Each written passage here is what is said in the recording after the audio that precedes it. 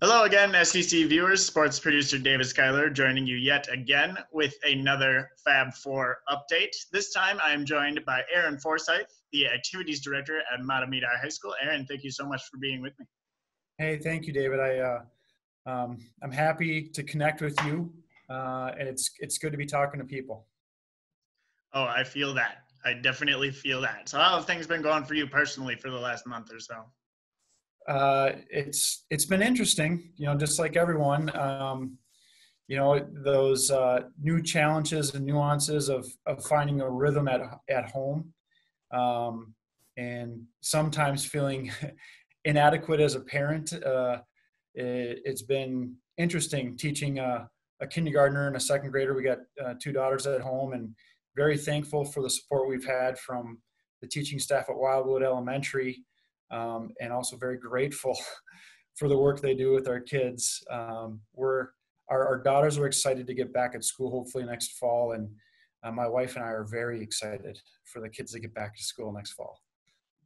Yeah, major props to you and all of the teachers, because I don't have any kids, and I can only imagine what suddenly teaching at home is like. So major props to you for being able to go through that. So what is a typical work day like for you? Has it been a big adjustment from before to how things are now in quarantine? Yeah, the challenges that I didn't foresee, and I don't know if any of us really did, is just how difficult it can be to be efficient remotely. Um, we come in, we have a rotation here at Mahtomedi High School. We come in one day a week, and Wednesdays happens to be my day this time we're recording. It's been interesting, a lot of Google Hangout meets and Zoom meetings, and you can get a lot of things done, but you start to realize that there's some things you just have to be on site for. So that has been interesting and part of the learning curve. And along with all the hard work that Mahtomedi has been doing and that every school has been doing, it's been really awesome to see the creativity from people to find fun things to do going through this. On that note, Mahtomedi Activities tweeted a few days ago the Minnesota Principal AD 2020 Challenge. What is that, and how did it come about? Yeah, so our wrestling coach, Mr. Matt Oswald, came across that and gave our principal, Kathy Nickleby, a nudge and myself a nudge. And just one more thing with the Be the Light Minnesota campaign, we turn on our lights for 20 minutes and 20 seconds on Monday nights at 8:32 for first and foremost our class of 2020, our seniors, but all of our students' families. It's just a symbolic gesture, letting everyone know that we're thinking of our students, our families, and everyone impacted. The Principal AD Challenge was a way to have our principals just show that we're not forgetting, and in fact, our senior class is on the forefront of our minds. So most of the principals here went up and ran 20-yard dashes on Monday night. Again, just a symbolic gesture, and it was interesting. It was fun. Okay, I said it was fun before, but maybe that sounds a little difficult. But still, props to you guys for showing the dedication to reminding the seniors that you're still out there doing the best you can, working hard, because it sounds tremendously like a lot of work. And it's no secret that everybody's wondering about sports.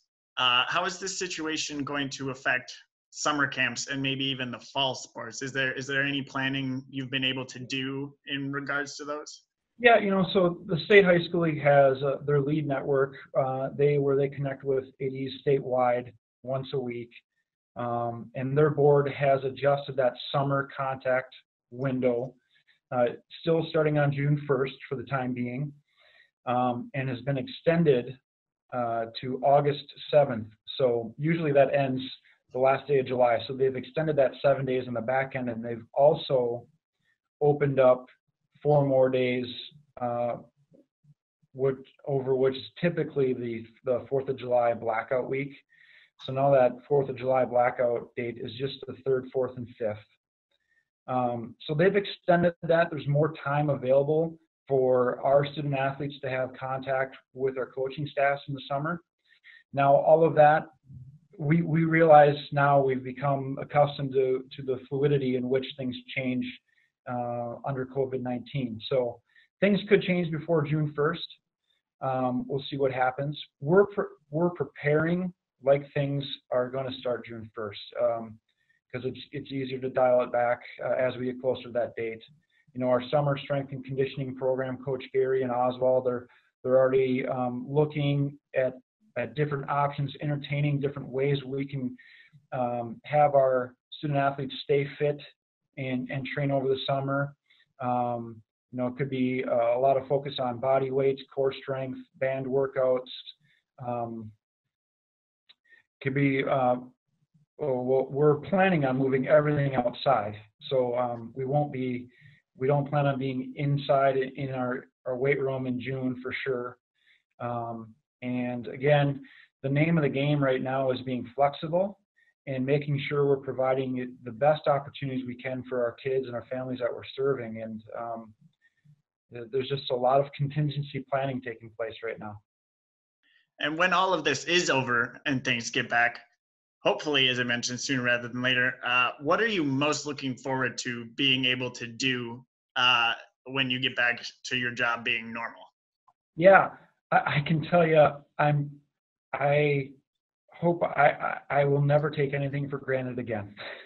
And we cannot underestimate how valuable face-to-face contact is.